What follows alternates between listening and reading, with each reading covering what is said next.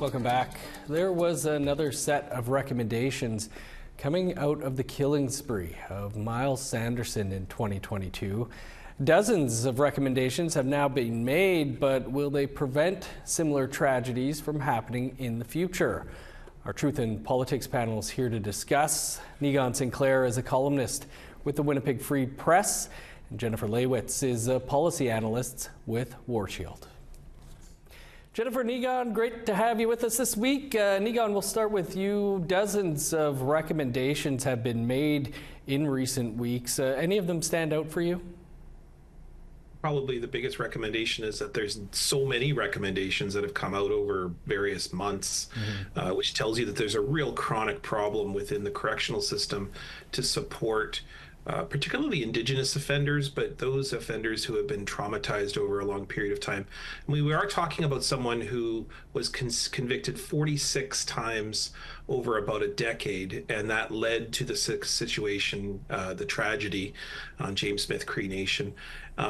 With all of those recommendations, and I think probably the ones that relate to parole are probably the most significant ones, there's also an area involving trying to come up with a different way of defining offenders when they are in prison, making sure that they're supported in very specific ways.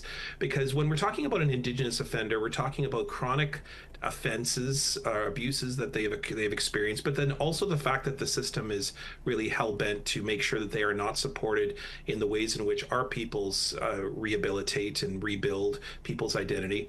And that involves language, culture, alongside the supports that are necessary for mental health and to make sure that trauma is dealt with appropriately. So what I would say is there's many different recommendations within that report, but I would say specifically, probably the thing most markedly is that Chief Robert Head of the Peter Chapman Band and James Smith Cree Nation came out this week and said, you know, every recommendation that comes out is really useless if we are not included in the discussions that correctional services or Canada are having, or that the justice system is having.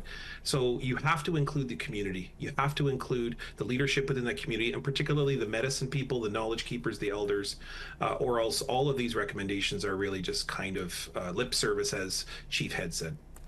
Well, Jennifer, the James Smith Cree Nation is patrolling the community themselves. They have vehicles. They have community members out there keeping an eye on things without government funding. What do you make of that? I think it makes it really tough on the nation. You know, there's this big problem with nations with chronic underfunding and systemic barriers that they're currently trying to navigate. And you know, we saw the Ontario Chiefs have to take the government to court to get a judge to rule on a decision to give them the money that is owed to them for First Nations policing. We have heard about First Nations policing legislation supposed to be coming that hasn't been announced yet fully, so we don't know the full scope of what that's going to look like. So right now, it just seems like nations are really on their own, just trying to put in Band-Aid solutions. And, you know, you do have people with trauma or have been involved in the justice system going back to their communities, and communities have no real way of helping them, especially when there's, again, chronic underfunding for things like addiction and mental health on nations. So it just seems like it's just, you know, there's not a lot of options here, and now it's at the point where, yeah, James Smith does have their own security service. I actually have had a chance to see that for myself when I was there the day the Prime Minister came, and it's like, where's the help? Where's the support that they obviously need? Neegon, what do you think the RCMP or even levels of government think about these band members doing their work? I don't think it really matters what the governments think about the people who, I mean, we saw during the pandemic, I think probably the best example is that when you chronically underfund a community, when you ignore the issues that are most pertinent, when you've got a life and death situation, the communities have to take upon themselves and institute policies, practices, procedures to make sure that that community is safe. And it's actually a better service, perhaps, in the long run, and it might be best served if the government's to look at anything to fund these community-based organizations which are patrolling their community, because they do better work. They do better work than the police officers because they are a proactive force instead of a reactive force.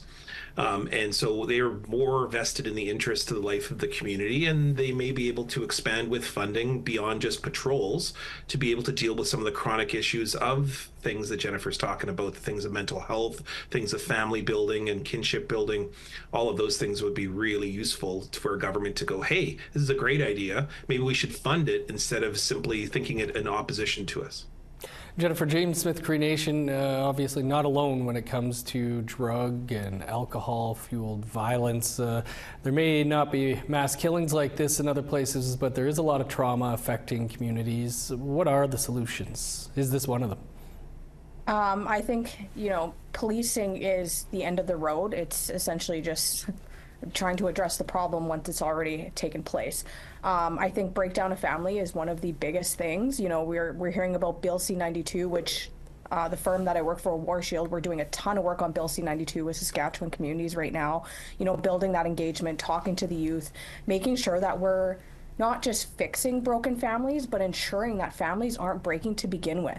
Because, once your kids are removed from your care, that's where the breakdown of family starts to happen.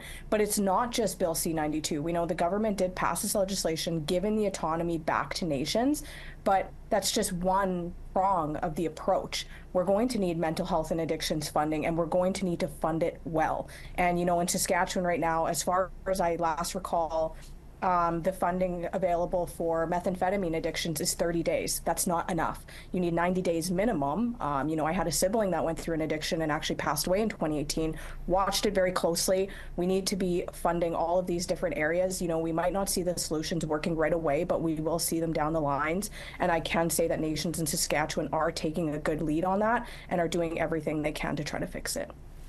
Jennifer and Egon, we'll have to leave it there. Appreciate you both taking the time this week. Great. Miigwech. Thanks.